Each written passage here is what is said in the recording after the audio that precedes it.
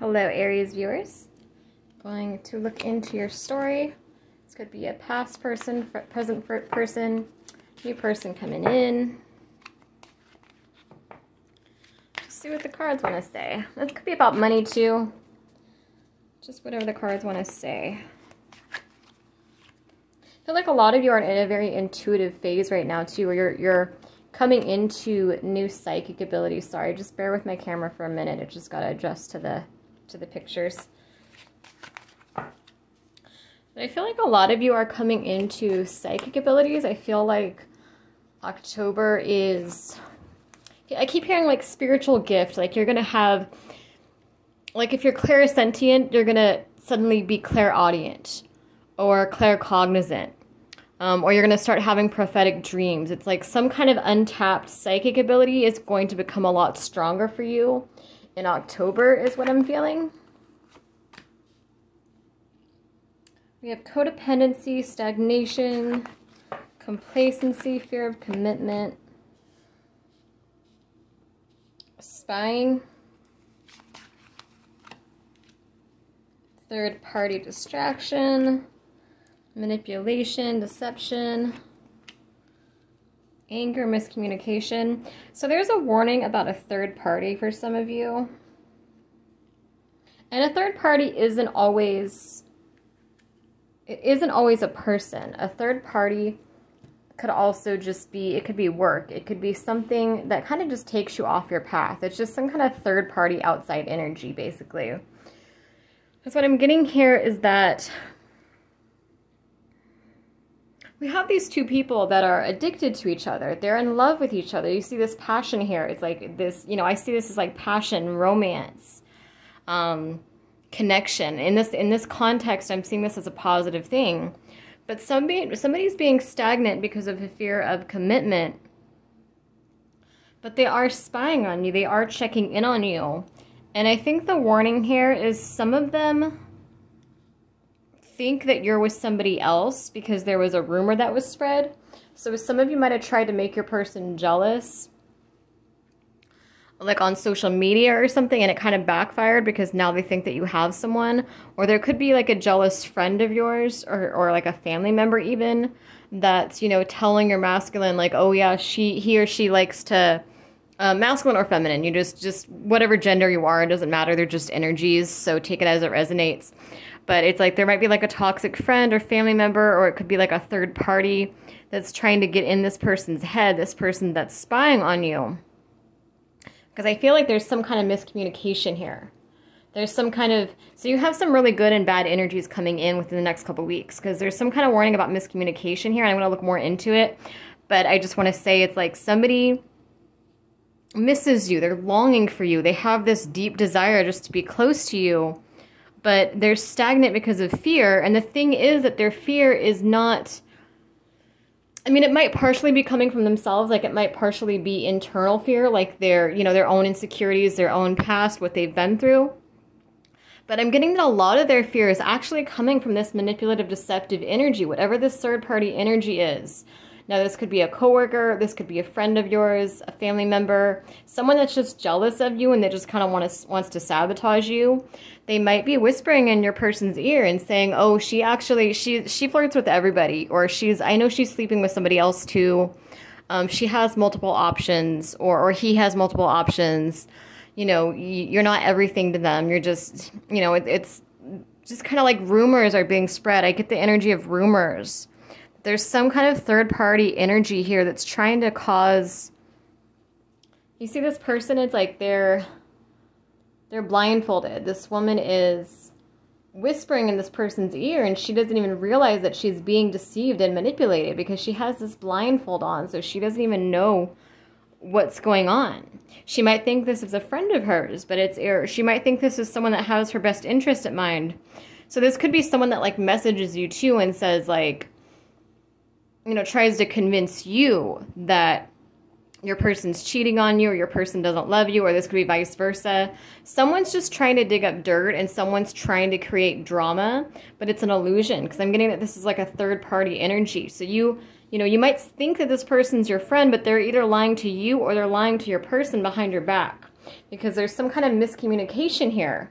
you know, this couple, they love each other, they want to be together, but there's some kind of miscommunication that you need to be aware of. So you know, it's kind of like a, you know, keep your friends close, but keep your enemies closer kind of energy. Be careful who you talk to, because some of you might genuinely love this person, but maybe you're tired of waiting for them, so you're talking to somebody else.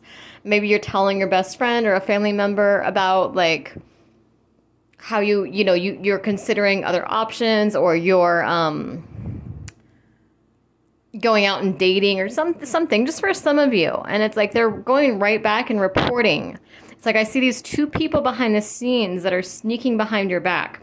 Take it as it resonates, though, because this could also be your person, someone's, you know, behind your person's back. But I'm feeling like there's just some kind of miscommunication here. Yeah, so this is basically the energy of don't let other people ruin something that's real for you, because this energy is just jealous and petty, and it's irrelevant. It's completely irrelevant energy. Don't even take it seriously. Because we have miscommunication. There's true love here. This is a potential life partner. This is true love. But there's people around that are jealous. Now, this is either on your person's side or this is on your side. So this could be a third party of yours. This could be like someone you're married to, or this could be someone that you're in, you know, process of divorcing. This could be, you know, just some kind of third party situation, or this could be your person's, you know, on your person's side too. Take it how it resonates. But yeah, it's basically the energy of, you know, be careful who you trust. Really watch your back, because there's some sneaky energies right now going on for you guys during Mercury retrograde. And you're going to have to kind of just ride it out and be strong. And you're going to have to, I think you're going to have to go inward. I think Mercury retrograde is really going to force you to go inward and ask yourself some important questions. Like, let's say that this rumor comes around from this person that's trying to separate you. So this could be them, like I said, this could be them telling your person a rumor about you, or this could be them telling you a rumor about your person. And you need to stop and you need to be intuitive and ask yourself, like, do I believe that? Does that resonate for me? Or does this seem like a toxic person that, you know, is out to get me? Like, is this like an aunt that seems like they never want to see me happy? Like it seems like they're giving me good advice, but it seems like their advice always misleads me. Or, you know, like maybe like this is like a best friend that you always vent to, but when good things happen for you, you just get this intuitive nudge that he or she doesn't really feel happy for you. Like they don't get happy when you get happy. They don't get sad when you get sad. They kind of just want to, it's like a frenemy type energy. So, you know, this retrograde is really going to force you.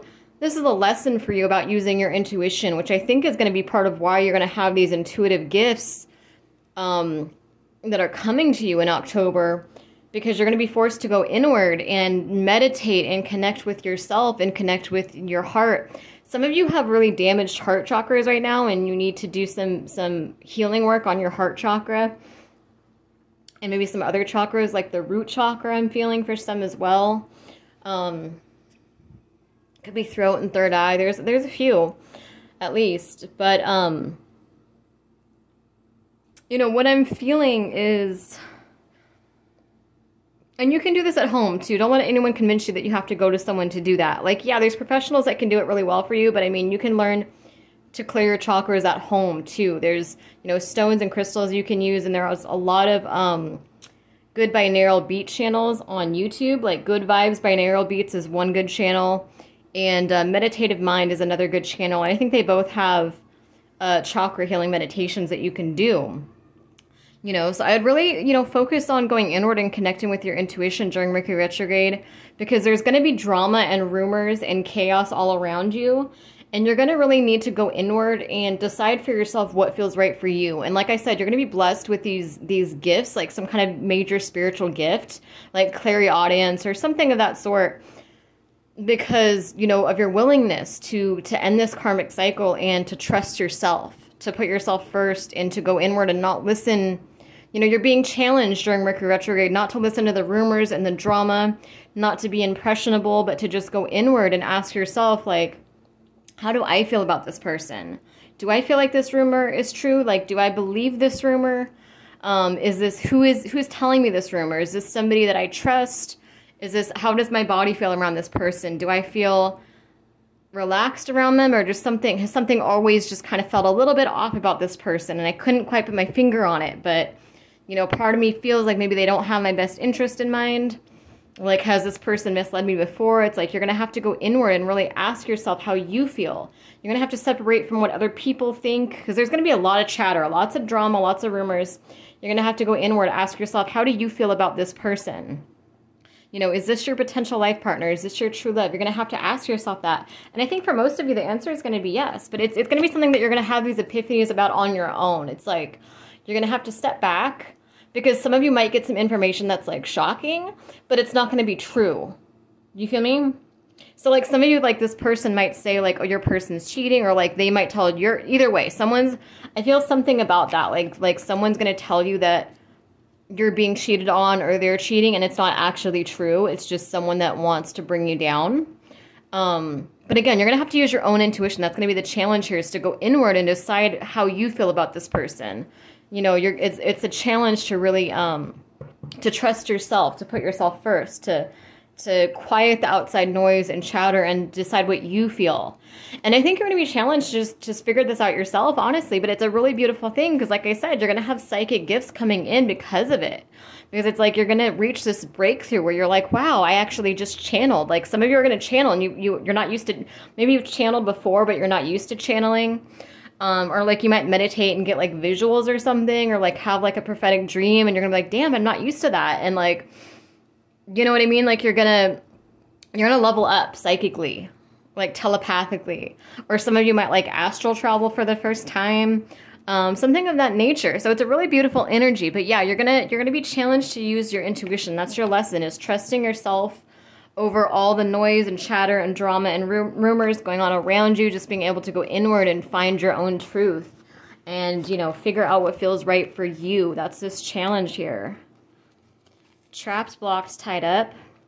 Yeah, it's going to take some willpower and strength and confidence to take this blindfold off and to find the truth yourself. Waiting, hoping, praying. Yeah, I feel like something you've been waiting for is coming around too. I feel like this is someone that you've been waiting on, and I feel like this person's going to choose love over fear. They're going to decide that the risk is worth it to them, because you're both being adults and clearing up this miscommunication. So that's the thing, is like, maybe they're afraid, maybe, you know, this, like I said, it could be either way. It could be that someone that you're close to, or someone they're close to, told them a rumor, they told them a lie, and told them that you're not loyal, or you're not waiting for them like they think you are, or, you know, you're not who you seem to be. Like someone might be trying to get in your person's head. But I feel like you're going to have this maturity and intuition, and it's like you guys are going to communicate and open things up. So they're going to realize like, oh, I'm not going to get my heart broken if I choose love over fear. This actually is worth it. Or like I said, it could be the other way around, where this person might be coming to you to cause drama and tell you your person's not trustworthy, and you're going to have to decide what you want.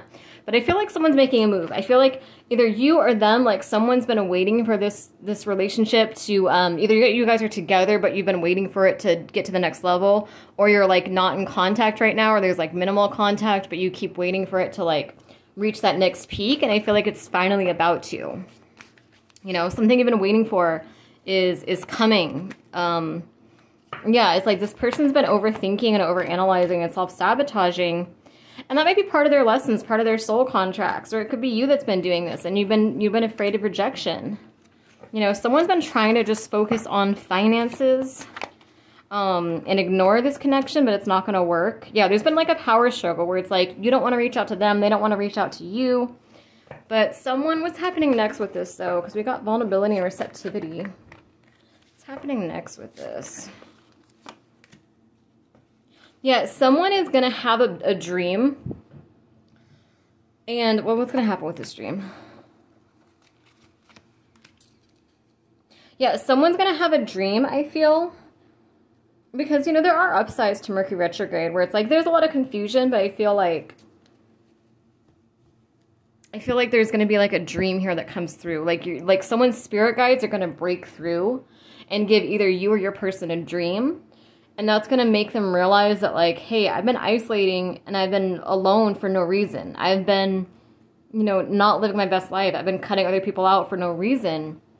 And they're going to feel vulnerable and nostalgic because this psychic dream is going to come in and give them some kind of clarity. It's like you're going to straight up communicate. You guys might just like dream walk together. You might like straight up communicate with each other in your dreams. There's a very deep psychic energy here where there's a breakthrough. I just get like major breakthrough energy where whoever this person is, this third party, you know, could be a lover, could be your ex-lover, could be their ex-lover, but it could also be a family member or a friend or just some kind of energy that wants to take you guys apart from each other. I feel like it's going to lose. Like it's going to give it, whoever this person is, they're going to give it everything. They're going to try to spread rumors. They're going to try to spread, you know, lots of lies, but something your spirit guides are going to break through is what I'm feeling with this, with dreams, visions, telepathy. And someone's going to realize that like they've been isolating themselves and they're going to get nostalgic. They're going to be like, wow, like I should have trusted my person. Yeah, new love, fated encounter. Like renewed love is what I'm getting. Yeah, clubs, parties, social life, mental instability. Sex, seduction. Okay, this is interesting energy. Yeah, some of them have been like, let's see. Some of them have been trying to make themselves feel better, but they're going to pause and they're going to reflect. And they're going to have a new perspective. Some of them that think that you cheated, like they think that you're just partying and you're like cheating or whatever. They're going to pause and they're going to have this new perspective. And they're going to finally listen and understand, because for some of them, for so long, their insecurities were getting the best of them, where they just assumed they weren't good enough for you. They just assumed what the karmic was telling them, whatever. It's like, and some of them are going to actually finally pause and go inward and meditate and be like, wait a minute, like this isn't what I thought it was. They're going to pause, they're going to reflect, they're going to rest, and they're going to go inward, and they're going to have these epiphanies. And they're going to finally listen to their intuition, to their dreams. Some of them, the karmic is trying to implant dreams in your mind or your person's mind. Like they're trying to give you guys nightmares. They're trying to give someone nightmares to mislead them and make them think the worst or make them fear the worst. But I feel like you guys are going to have a breakthrough within the next few weeks with that. Like I just feel like there's some kind of major breakthrough where it's like they're going to keep trying to do that, but it's not going to work. Like something, there's going to be some kind of major dream that I feel takes place in the next couple of weeks or so. Ooh, sorry.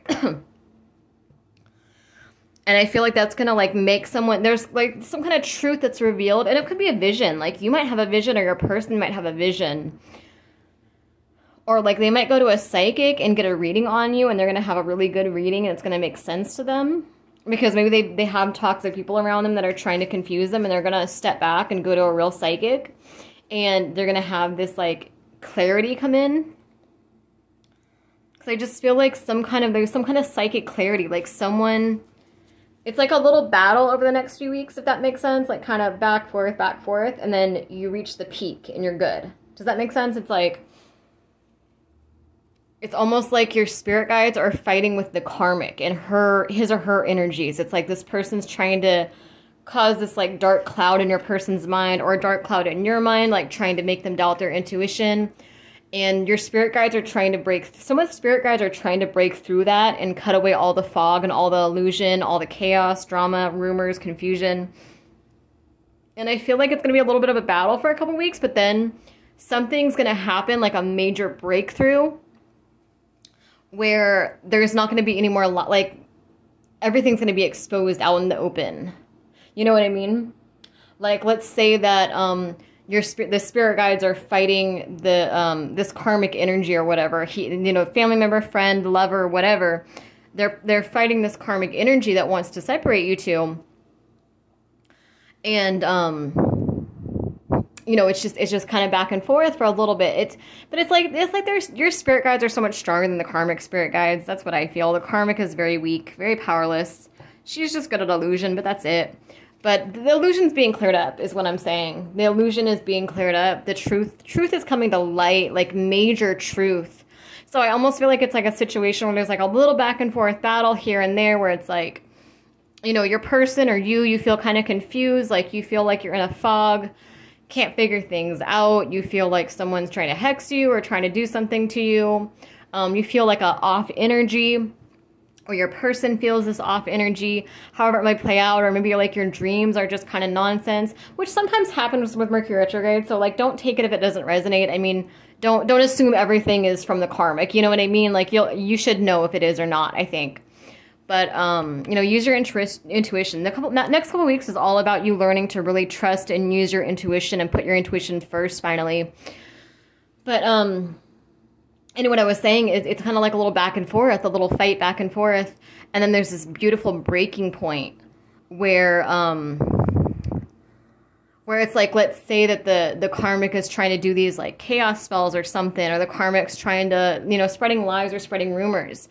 And your person or you suddenly have a dream about what they're doing, like almost like you're there, like you can like remote view, like you see it. Or your person does, like your person, you know, like your person has a dream that that this karmic is like, you know, doing black magic on them, or, you know, some kind of truth is going to be revealed behind the scenes, like through dreams or visions or some kind of telepathic communication.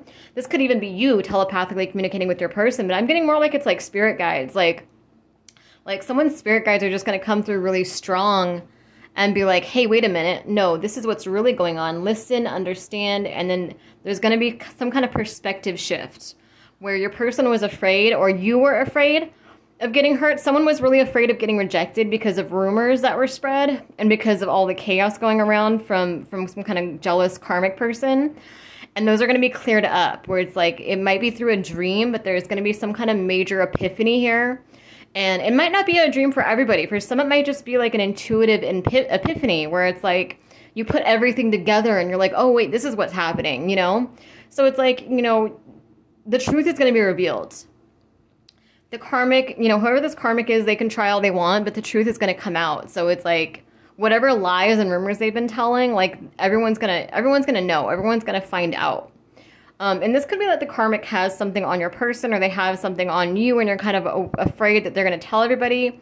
And it's going to be one of those things where it's like, maybe they will tell everybody, but like they're going to end up looking stupid. Like it's going to backfire on them, basically. Some kind of major truth is being revealed psychically here. So it's a beautiful energy. Trust your intuition.